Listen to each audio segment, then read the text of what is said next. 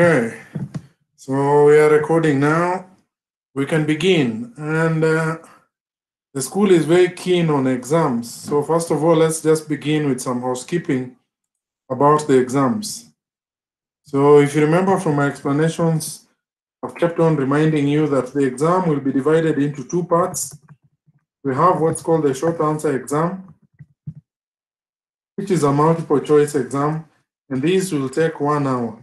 I hope you have seen from the timetable. Do you know the day it will be done? Anybody? 5th in the morning.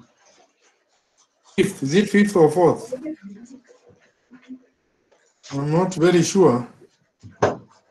Is it Tuesday? Confident it's 5th. Okay, so you know the exam will be done on Tuesday, the 1 hour exam. It is basically 1 hour and 30 marks. Be prepared for that. And this kind of exam is what is called, it's called proctored, meaning you can't check, you are not allowed to check anywhere. So by 4th, you have to make sure you have read, you have revised, you've prepared. Then I've made this very simple. It is just a set of 30 questions, just like you are doing in the CAT. It's a set of 30 questions. Each question carries 1 marks. And then there will be an open book exam. This one is set to a maximum of 4 hours.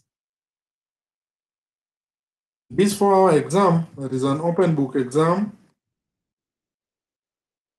also 30 marks. You are allowed to check your textbooks. You are allowed to Google on the internet. You can look for the answers anywhere. But you make sure you do all that within the 4 hours. Can somebody remind us when is the date for the open book exam? Someone who has seen the timetable. 20th. 19th?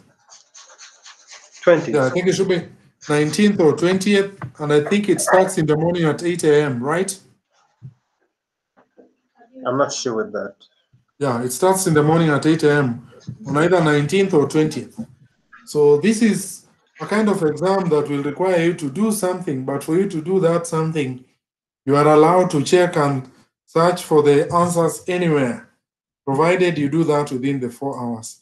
So that's it about the exams. One more thing about the exams is, have you seen the instructions about a special kind of browser called the Responders browser, which will be used to administer the short answer exam? Have you seen those emails? Yes.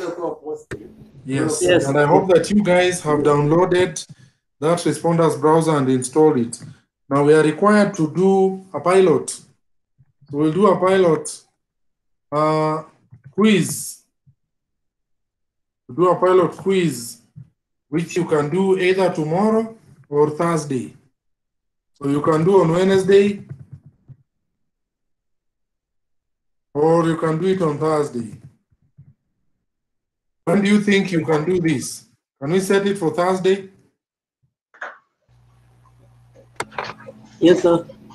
Yes. Thursday at what time? Thursday, what time? You guys tell me. I Yeah. want you to tell me. Like this week, Thursday. Yeah, at what What time? time? 5 to 6. Yeah. Okay, how many of you agree with Thursday 5 to 6? Can it be at 5:30? 5:30 to 6:30? Okay, you guys decide among. I don't know how you can decide among yourselves what is the best time, but it has to be 1 hour. So 1 hour. You can even start at 7 if you want. Can we do it from 7 so that everyone has time? Yeah. Yes. 7 to 8. Perfect. Then let's do the pilot exam Thursday, 7 to 8.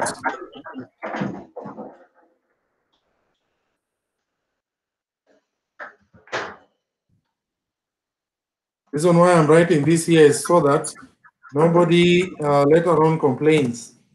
Now, the way I'm going to set up the pilot quiz, it will be more or less like the CAT we did. So you have 10 questions for 3 topics. Okay? And the 3 topics I want us to cover are the succeeding topics after the first 3. So the last one was on week 5. Not week 5, but 4, I think.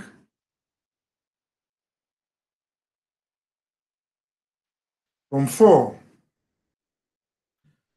So 4, 5, 6. So the CAT to cover weeks 4 to 6. Okay, so you'll see just in the same way, I will have a quiz like this, but if you have read the instructions of how to use the responders browser, you will not be able to access the quizzes unless you're using that browser. The moment you open the quiz using that browser, you cannot minimize, you cannot do anything else until you reach the end of the 10 questions. Then you open the next quiz, again 10 questions. You're not allowed to close the browser. You can't minimize and so on until you finish the 10 questions. So we want to have 30 questions. This is like our second CAT, second and final CAT.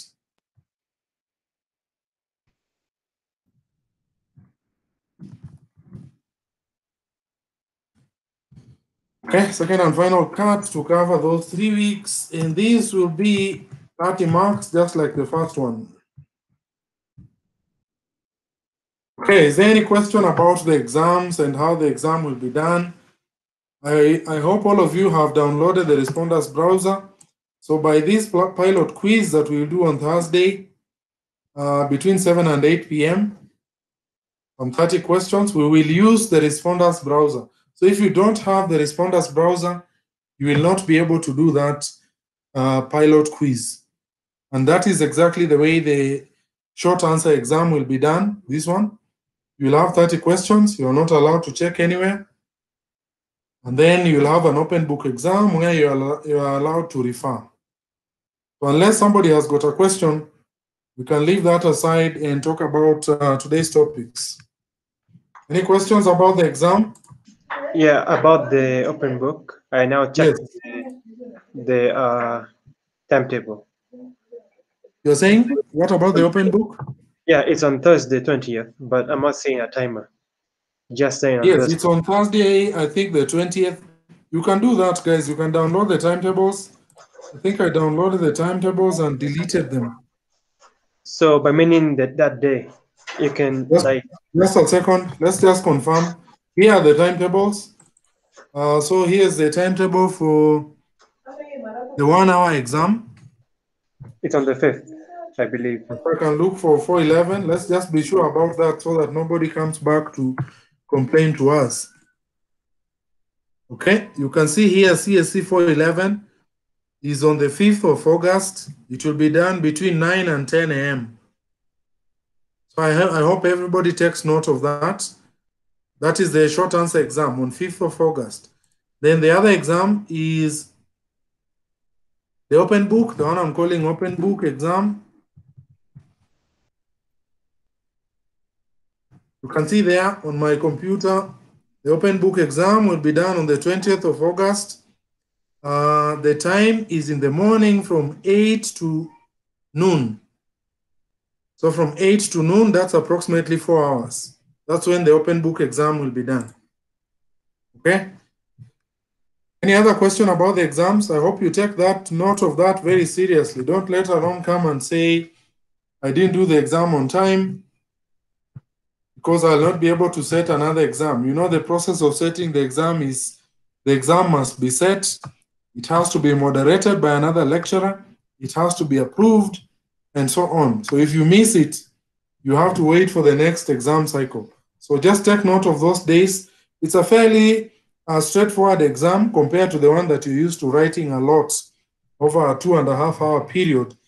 This is just 1 hour, you answer some 30 questions, multiple choice, true or false. And then 4 hours, you do an open book exam where you are allowed to refer to the notes, refer to the tutorials I've shown you, and so on. So just make sure you take note of that and you're prepared with a computer, with the responders browser.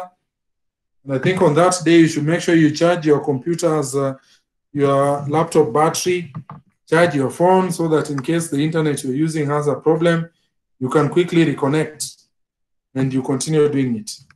Okay? So unless anybody else has got a question on the exam,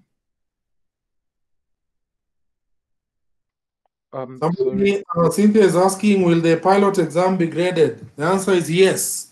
It is our second cut. So the pilot exam will be graded.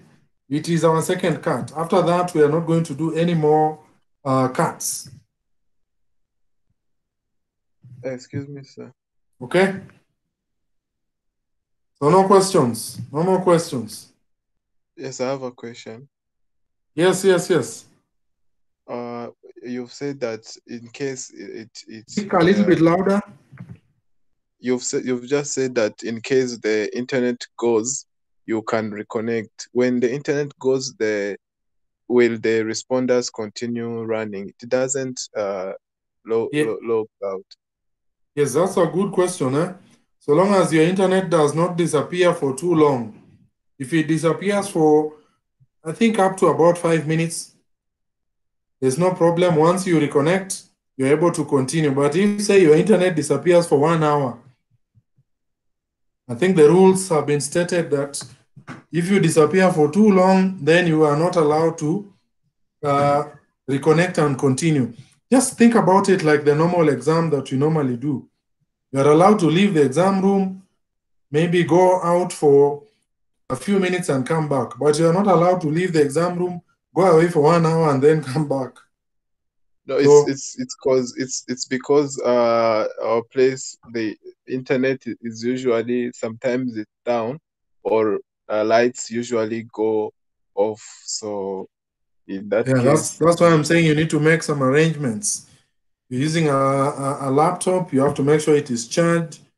If you're using an internet somewhere, you should also make sure you have some bundles on your phone, just in case the internet that you're using fails.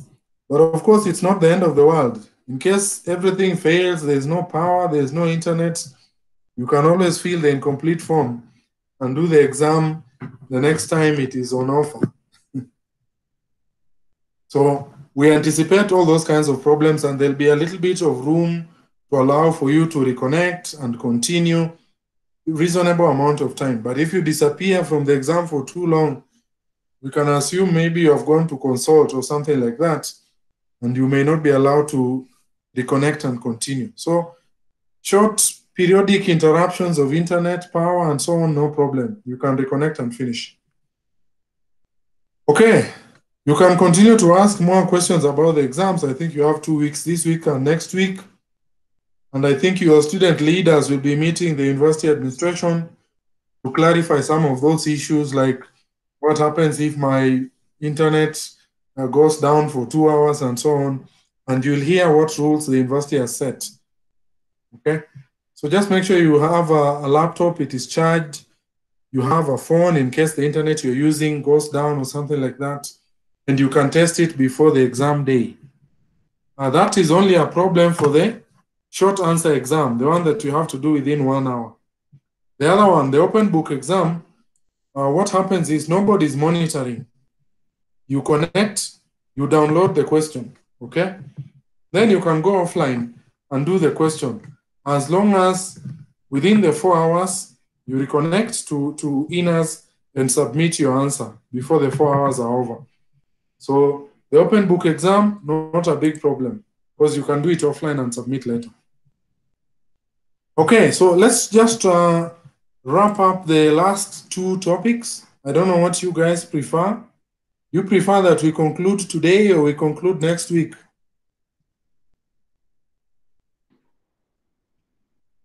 What do you guys prefer? Should we finish today or finish next week with a little bit of time to revise and ask some questions? Anybody? Do you prefer that we finish today or we finish next week? Munyingi says next week. And because nobody has said anything else, We'll say let us finish next week. Okay. And that's also good so that we can spread the content and have a little time for question and answer next week. So let's just sum up the last two topics.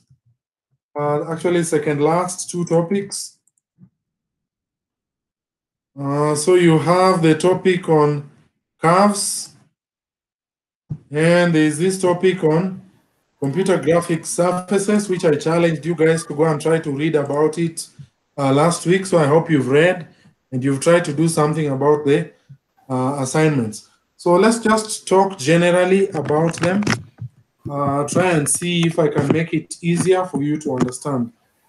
So I have some simplified, very simplified points here that I'm going to use to try and explain these to you guys.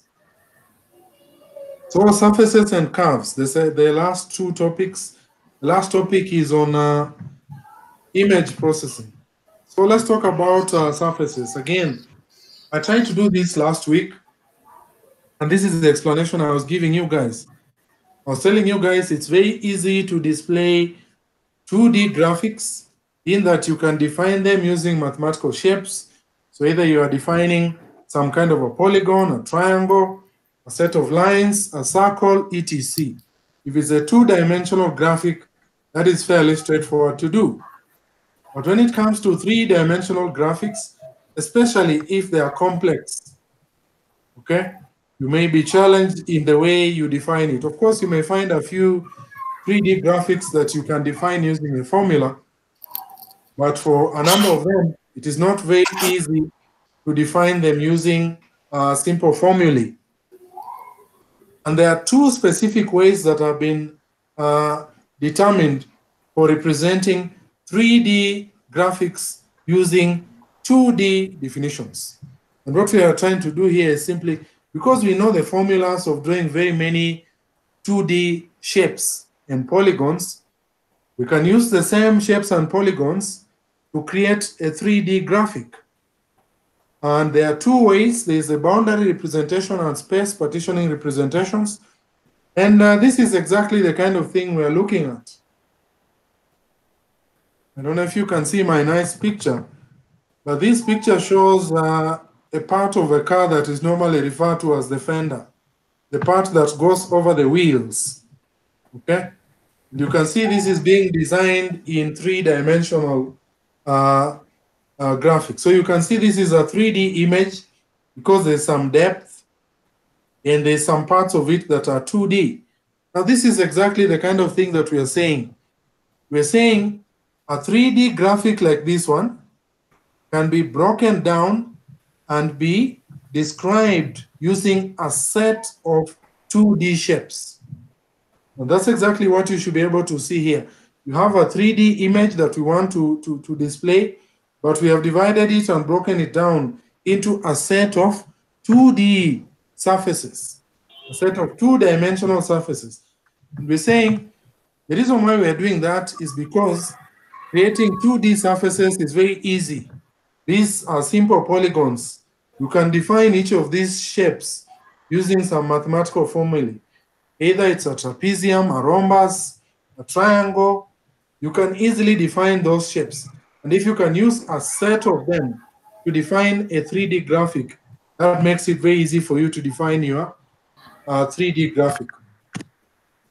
So we're saying the approach that is used if you're doing your 3D graphic using boundary representation is we define a 3D object using a set or a number of 2D surfaces, okay?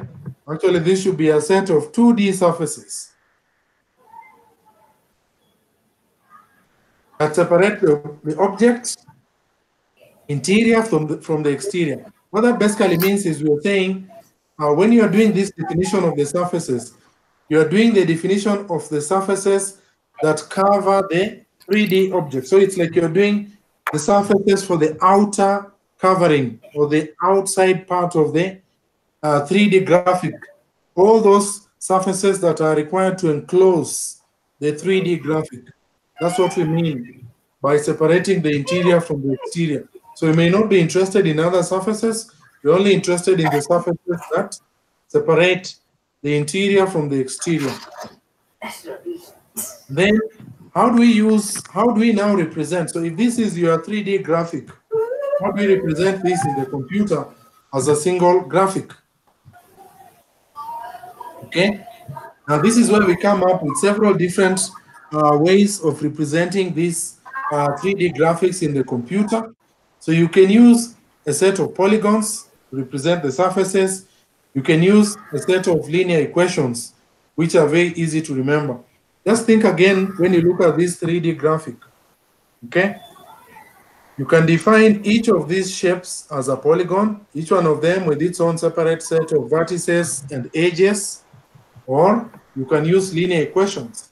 Let's see what we mean by these two different approaches.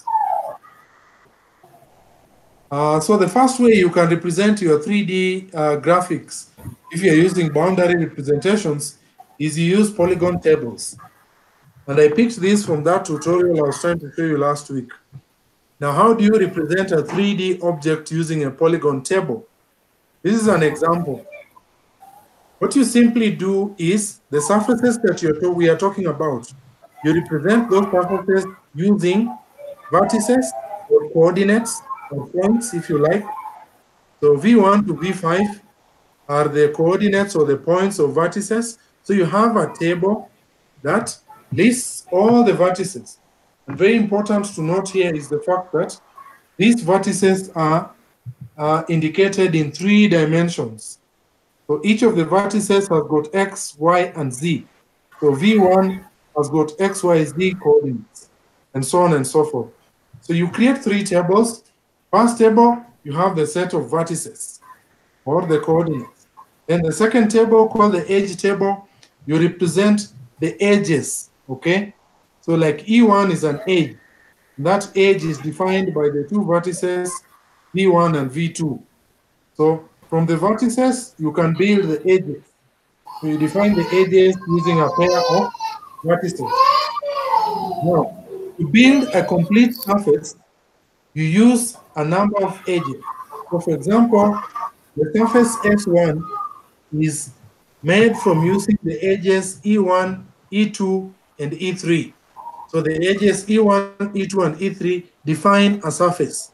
And remember, we are saying that the approach we are taking here is to represent our 3D object using a set of surfaces. So here we have just determined a very simple method, which we are calling the polygon table method. We have 3 tables. One contains a set of vertices. The next one contains edges that are defined based on those vertices. And the third one contains a set of polygon surfaces. And those polygon surfaces are what we use to define our 3D object. Now that's one approach that you can employ, the polygon table method. There is another way that you can do this, and that is by using the so-called plane equations. So you may have to check out some 3-dimensional mathematics and try to understand what is a plane. The plane is like a surface. What we are calling a surface is a plane in 3-dimensional arithmetic. And when you're talking about 3-dimensional planes, all you need is a set of 3 equations.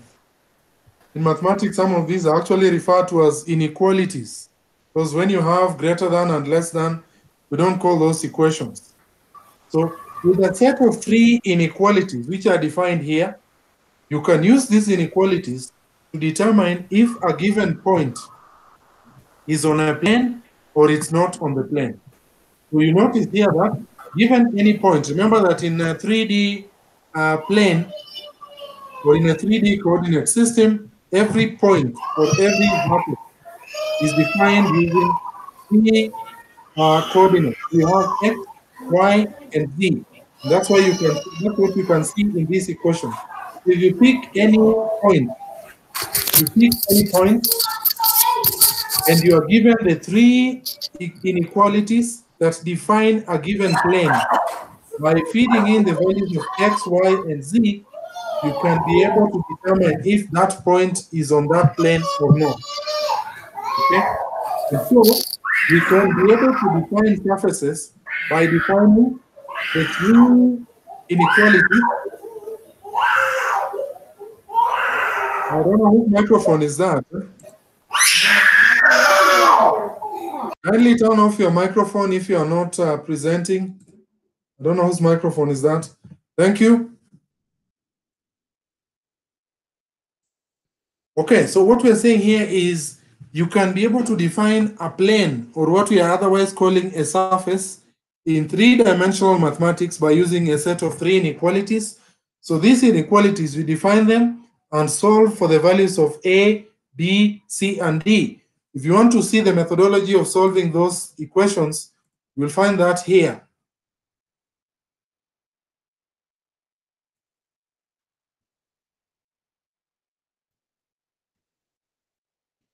Okay, so if you want to see the methodology of solving those equations, you will find that methodology here. But basically, the bottom line is, once you solve these three inequalities for a given plane or a given surface, and you have the values of A, B, and C. Now, anytime you are given a point, so whenever you are given a point and you want to know if that point is on your surface or not, you simply feed it into these three equations. So when you feed it into the three equations, into the first equation, and you get a value that is not equal to 0, then it means that that specific point is not on your surface. Okay? And then if you feed it into this inequality and you find that the value you get is less than 0, then it means that the point is inside the surface. And if you feed it into this third inequality again, and you find the value you get is greater than 0, it means that that point is outside the surface. Remember that the approach we're using here is we're trying to create a set of surfaces that enclose a 3D object. That's why you want to know if a point is inside the surface, outside the surface, or on the surface itself. Okay? So by using these three inequalities and some 3D mathematics, you can be able to define a surface or a plane using these inequalities, and you can then be able to determine if a point is on that surface or not. There is a third approach that you can use to do this. That third approach is this one, which is using polygon meshes, okay? Which is using a mesh of polygons. So you have a set of polygons and lines. Remember here, the key thing that is being added is lines. Why is that the case? One of the problems with representing 3D objects using surfaces is you may end up finding a 3D object that is too complex to be defined using a set of surfaces. And I think a good example here would be like the face of a human being. If you look at the face of a human being and try to think, how can you be able to define a set of polygon surfaces that describe the face of a human being? I think it's too complex and it may not be accurately doable. That is why this method here extends so that you are now mixing your surfaces as well as lines. Okay, so you have a set of polygons and lines to approximately represent a 3D object. So this is like, what do you guys think this is? What do you guys think is represented here? Just trying to get your participation so that I don't preach throughout. What do you think is represented in this 3D image? A cup. Yes, I think this looks like a cup on a saucer, okay? And you notice that this 3D image is actually defined using a combination of both polygons, so you can see the divisions. You can use polygons for those. You can use lines for some parts, but the bottom line is you're just trying to do an approximation of the 3D image. Now, the advantage of using this approach as compared to the first two, which are strictly based on polygons and surfaces, these can be used to represent many more shapes. So by taking advantage of both polygons and lines, you can actually be able to represent a greater variety of shapes than you can do using the first two techniques, okay? So this is a little bit more flexible. And then again, when you look at the fact that you're still using polygons and you're still using lines, and we know that those two things are mathematically defined. What does that mean? That again means that in case you want to do transformations, okay? In case you want to do transformations, it is very easy. You can easily do transformations of these kind of 3D objects that are defined using polygon meshes. So for example, if you have this object and you want to make it bigger, that's an example of a transformation. What type of transformation is that you use to make objects bigger or smaller? Just checking if you're ready for the exam. What type of transformation do you use to make objects bigger or smaller? Scaling. Scaling. Very good. So you can either scale up or scale down. And you notice that if you check the video when we were talking about transformations, you can actually define scaling using a transformation matrix, okay? That transformation matrix will determine how big your object is made or how small the object is made. And I would like to point out that these things are not they're not really out of this world. If you look at this image, for example, I can be able to make this image smaller, like that, and I can be able to make this image bigger. So how do you think that is happening? Behind the scenes, in this software called PowerPoint, they have implemented a scaling transformation that enables me to select an image, and just by dragging, I can be able to do some transformation. I can actually be able to scale. If you know about a little bit about PowerPoint, you know that you can be able to do quite a number of transformations. You can do reflection, you can do rotation, and so on. All those different types of transformations that we've been talking about, you can actually find them within PowerPoint. So using the polygon mesh is just but another way of representing 3D graphics. So here we're trying to define a 3D graphic using 2D shapes or 2D lines.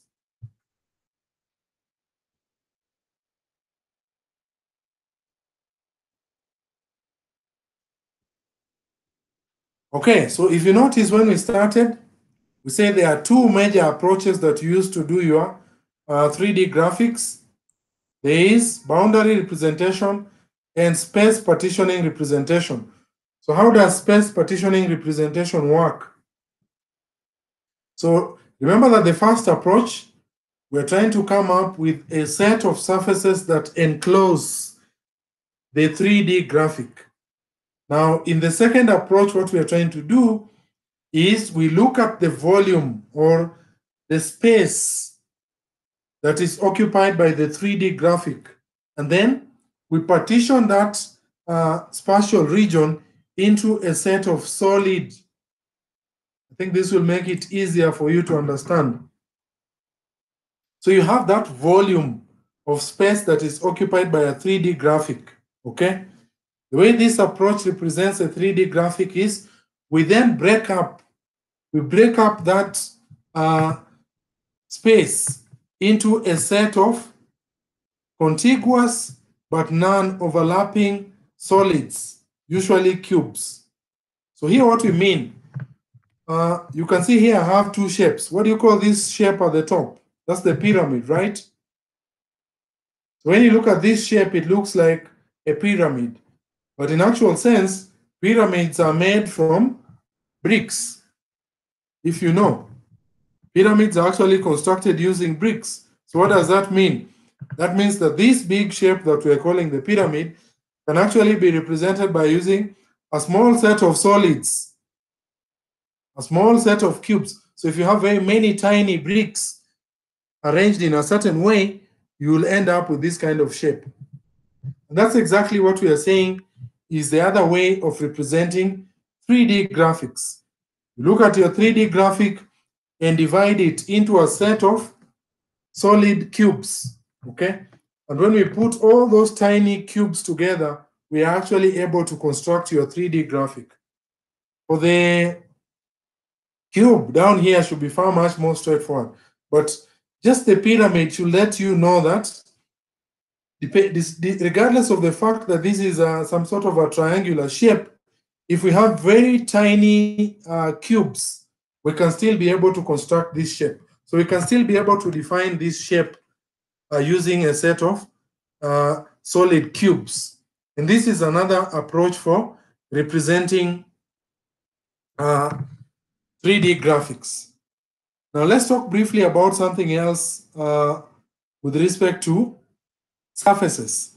So we have talked mostly about the way we use surfaces, 2D surfaces, to represent 3D graphics.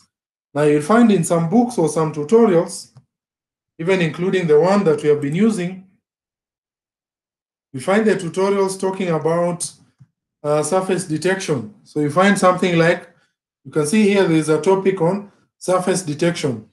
And even if you check the textbook that we have been using as the reference, you will find under 3-dimensional object representation,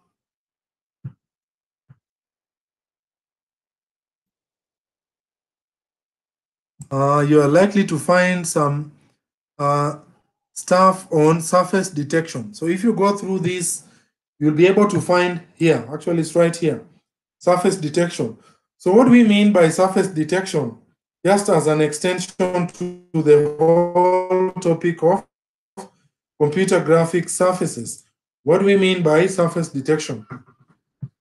Now, in a real graphic, you normally notice that you may have more than one graphic. You may have more than one graphic. And you may be interested in determining if you have a set of overlapping, opaque graphics, how then do you determine what will be displayed? Because if they're opaque, it means some are hiding behind others and so on. And here we are trying to think about this not like lay people, but like the technical people who are required to do this. So if you had a set of shapes, I don't know if I could try to do that. So if I just try to do that here, that's one shape, then I come and do another shape on top of that. So the question there is, you have two shapes, one on top of the other. So how do you determine what will be displayed? That's basically the question that is answered by surface detection methods. So how do we know what will be displayed and what will not be displayed? So you'll find that there are three main approaches that have been determined for doing this. And the three main approaches are using a depth buffer. So meaning that as I'm adding the surfaces to my graphic, so that's the first one. So maybe that will be the first graphic. Then when I come and add another graphic on top of it, I use an extra value to indicate the depth so that the triangle, for example, is behind the square. So I can indicate the depth of the triangle to be maybe 1 and the depth of the square to be 0. And I can create a depth buffer. And by so doing, I can be able to easily determine what is visible and what is not visible. What should be visible is what is at the shallowest depth. And if you go in and read about how the depth buffer method works, is you basically have a representation where we take into consideration depth and we create a buffer, okay? And in that buffer, we indicate the depth of all the objects that are participating in the graphic. And from there, it can be very easy for us to determine what will be displayed and what will not be displayed. Again, there are two other methods that you can use to detect in a case where you have overlapping graphics. There's also the scanline method and there's the area subdivision method, which can also be used to determine what will be displayed when you have a set of overlapping surfaces. And for those two, I invite you to check out here. If you just continue with this, you'll find there's the scanline method, okay? And here, you remember when we were talking about the way displays are able to show information. If you know about the way the old type of CRT televisions used to work, where they create images by drawing a certain number of lines on the screen, okay? And those lines on the screen end up representing the resolution. So you can still use those scan lines to determine the depth of the different surfaces and use that to dictate what will be displayed and what will not be displayed. You can read about that here. And there's a third method where you can do some area subdivision, so that you're also able to use area subdivision to determine which shape is displayed or not. But the bottom line that we're looking for there is in a scenario where you have a set of graphics that are overlapping like this, how do you determine what is visible and what is not visible? And there are these three techniques for doing that. Now, I would like us to just briefly talk about what is in the next topic, which is on curves, so that you can go and expound your reading. So there is this 7th week topic on computer graphics curves. And you must be asking yourself, why do you need to learn about curves? Given the fact that we already know formulas for defining many other different types of shapes, why do we need to go into curves? Now that takes us back to the example where we are saying, depending on how complex a given image is, it may not be able to very easily define it using a set of polygons and lines. In many cases, you may need to make use of curves. And what we are saying here is simply many graphics have got edges that are not straight. So you cannot use line equations or polygons to define those kinds of graphics. In those kinds of graphics, what may be more useful is if you have a variety of techniques for drawing curves, okay? If you have a variety of different techniques for drawing curves, that may help you to represent certain types of graphics better. That will do a better job than relying on only those edges and shapes that you can define mathematically. So basically, there are three different ways of representing curves. And these are the so-called implicit, explicit, and the parametric curve representations. And there's nothing very big in the difference between these three. The only difference is the function. The function that is used by each method to define the curve, okay? So the difference between them is the function. So think of something like the line equation. So you have a function that you can use to define the curve, okay? And then you have a few specialized techniques for generating advanced curves. So let's briefly look at these different techniques and see whether we can be able to make sense of them. So very quickly, the first one, the implicit curve. And this is the simplest type of curve that you represent using some kind of equation, okay? So this represents a function that you can use to determine if a given point is on that curve. So you have some function, such as this one, and you can use this to determine the points that are on the curve. Very simple and straightforward. And let's try a slightly more advanced approach. I believe you guys are familiar with these equations. You're familiar with the quadratic equations, things like the sine curve and cosine curves.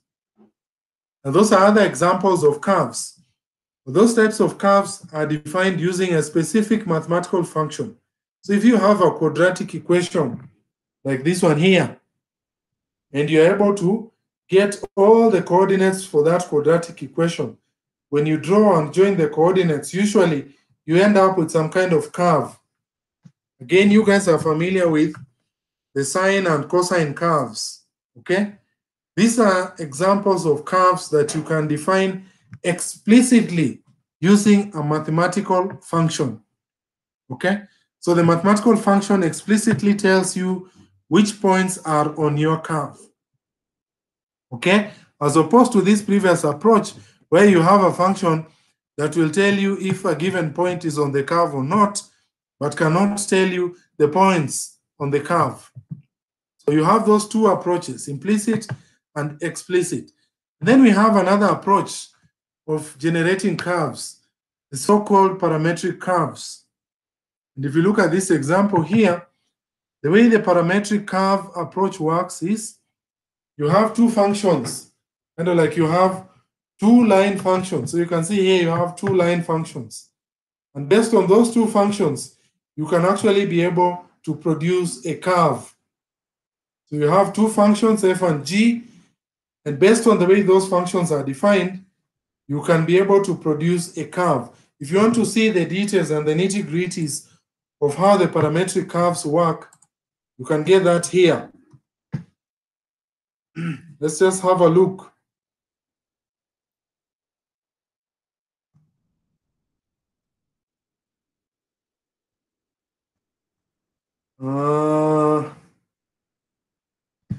So there is a parametric curve.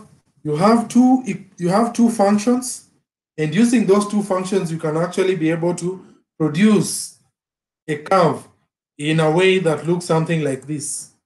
You have two functions that define those two lines, and based on those two lines, you can actually be able to produce a curve. Now let's look at two slightly advanced approaches that are just building on the same, okay?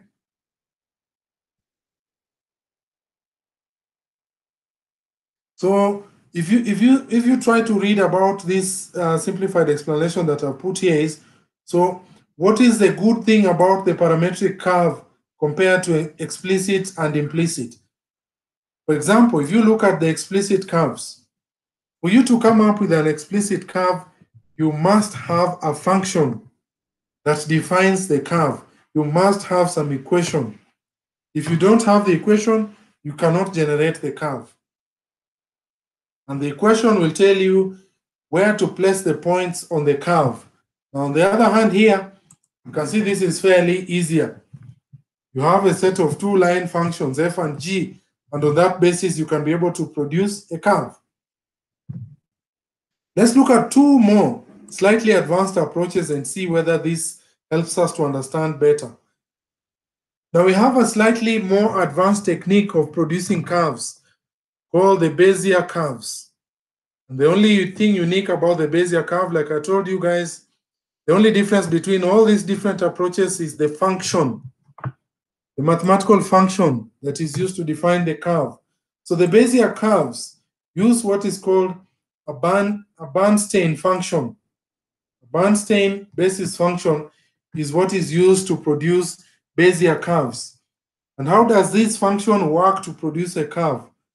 The way this Bernstein basis function works is you have a function which has got 2 points, not 2 points, 3 points. It actually has got 3 points, and it has a variable t that you use to produce a curve.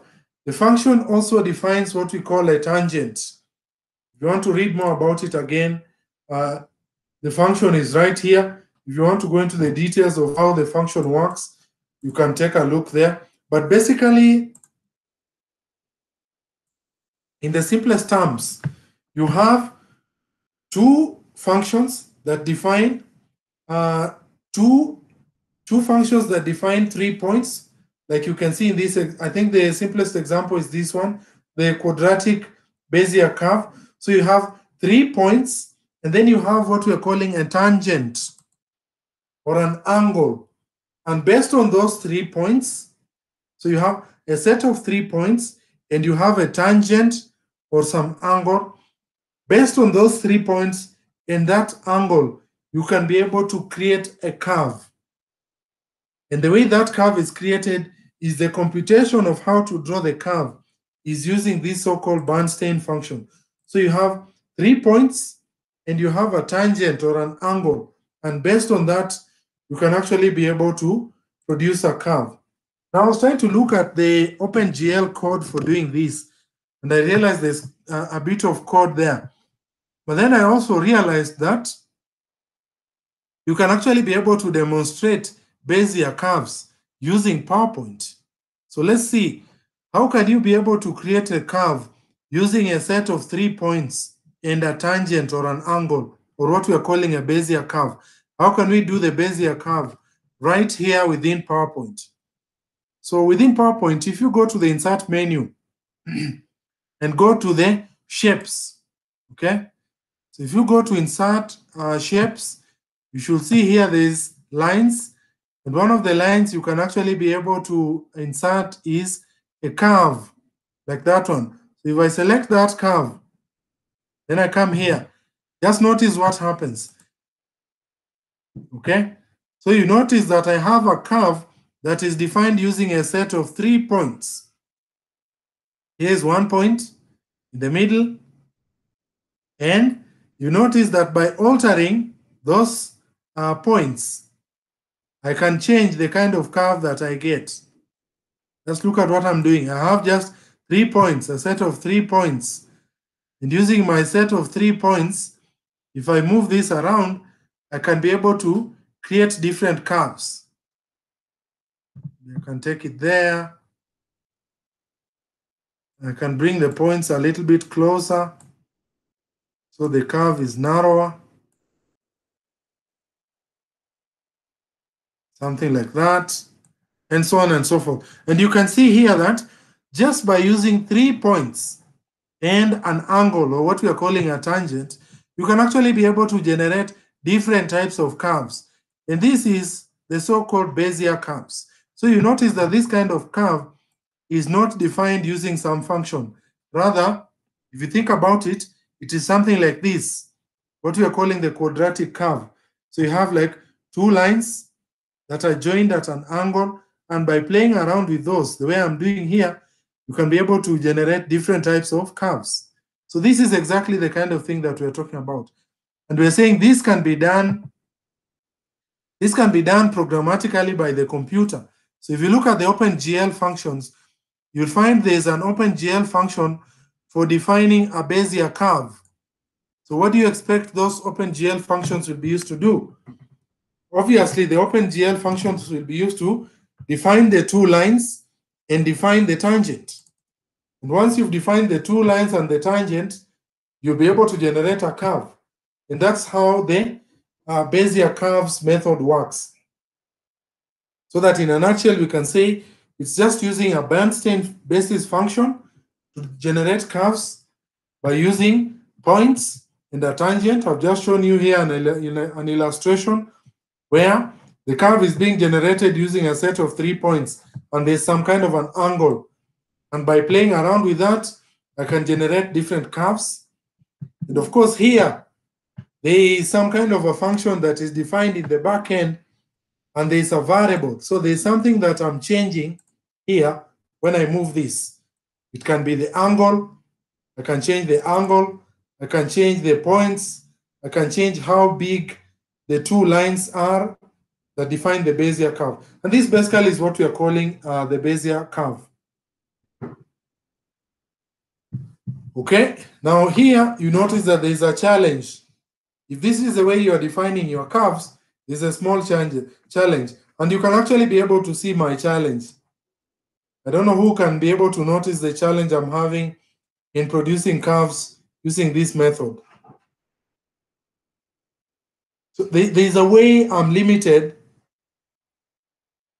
based on the vertices that I'm using. I'm just using 3 vertices, okay, 3 points and an angle. And there's a limitation to how far I can be able, or to what extent I can be able to vary my curve. That's a disadvantage of these Bezier curves. Due to the way the curve is defined, using a set of vertices in a certain order with your tangent, there's a limitation to how complex your curves can be. And that's what gives rise to another method of generating curves, which is called the B-spline curves. And somebody tell me you don't see something similar between the B-spline curves and the Bezier curves. I pause there for effect. Tell me you don't see the relationship between the Bezier curve and the B-spline curves.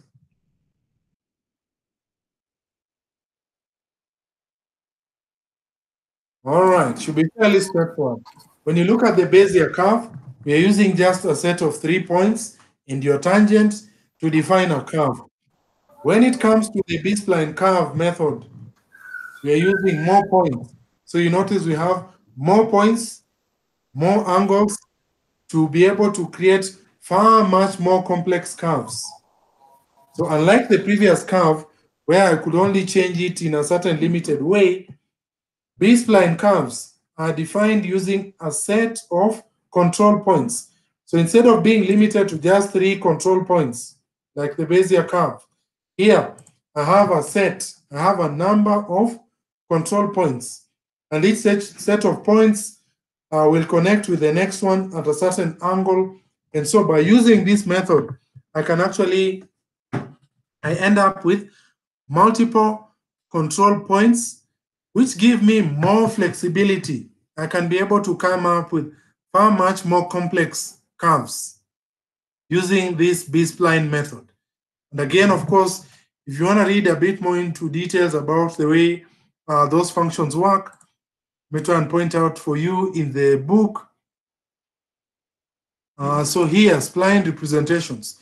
So if you want to read about Bezier curves, B-spline curves, and so on, a little bit more into the details, just go back to this textbook again. And in this topic, you should be able to find a bit more information.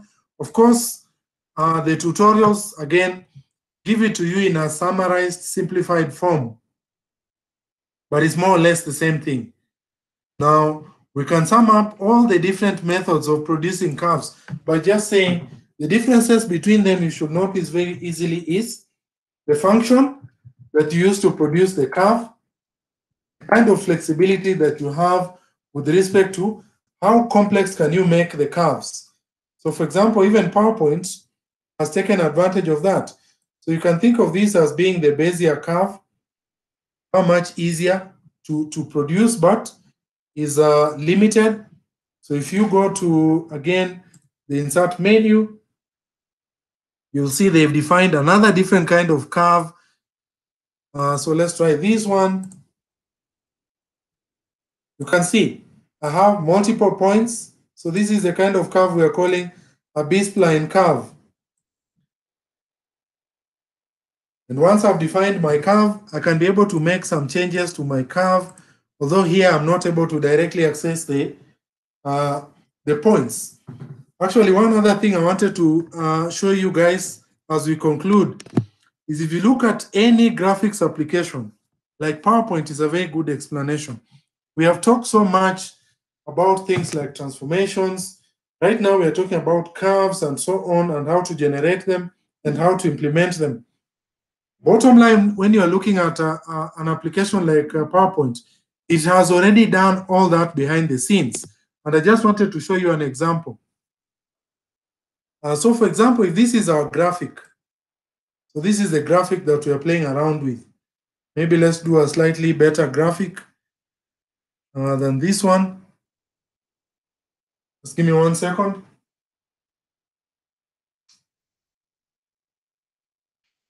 So let's just try to do a slightly more complex graphic so that we can just show you how straightforward everything we have been talking about is.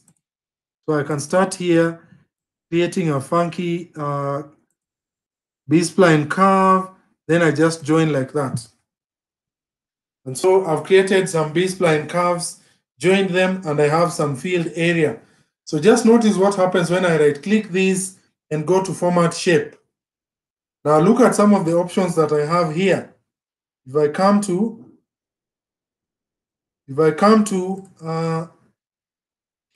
come here, you notice already I can do reflection. Now what did we say about reflection? This is an example of a transformation. So I can actually be able to do a reflection of this graphic right here. How? So I can simply do something like that. So you notice we explained what a reflection is. We came up with a matrix that is used to do a reflection and how that will be implemented. And you can see here already, this is implemented in simple graphics packages like like a PowerPoint. I can do a reflection. What other transformations can I be able to do? Can you guys be able to see the size? So I can do some scaling. I thought I would show you down here. Can you guys see this 3D rotation? So if you remember when we were talking about transformations, we talked about rotation as being one of the transformations you can apply to a graphic. And here you can see already this is implemented. So I can rotate this. So you remember when it comes to 2D graphics, we said rotation only occurs on the X and Y axis.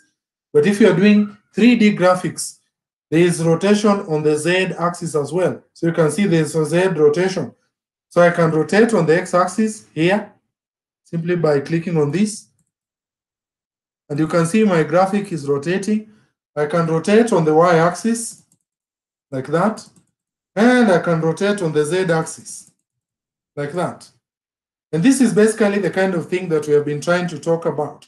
So what we are trying to understand is how does the computer produce these kind of transformations? How does the computer produce these kinds of graphics from a program? Okay. And the bottom line we have been trying to underline here is we're trying to understand this slightly deeper than a lay person, because we are computer science and BBIT students.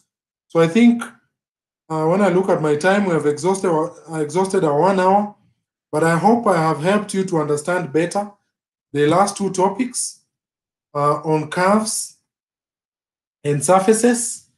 And I pointed you out to readings that you can do if you want to dig deeper, so that next week when we meet, we talk briefly about image processing, which will be our last topic.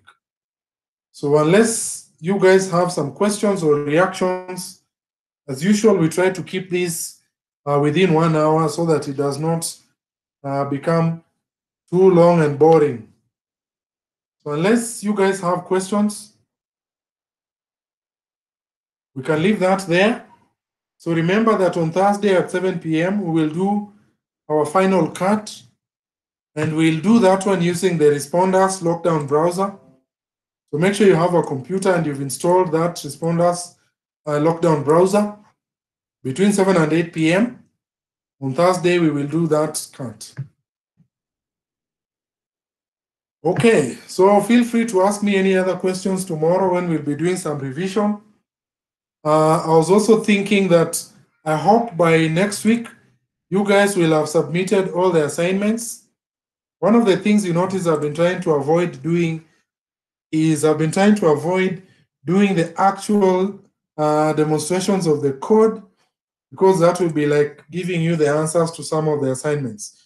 So because next week I assume we'll have done everything, I can do for you some demos of how to do some of those graphics transformations. So again, as usual, just to check that we are together, I want everybody to type in the chat no to mean they have no question, so that we can stop there.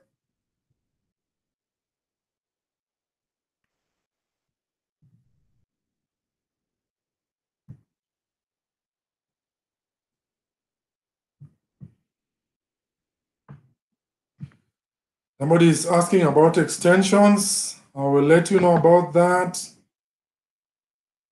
Please, everybody, just kindly do the honors. Just type no to mean you have no question, and to also indicate that you have been with us.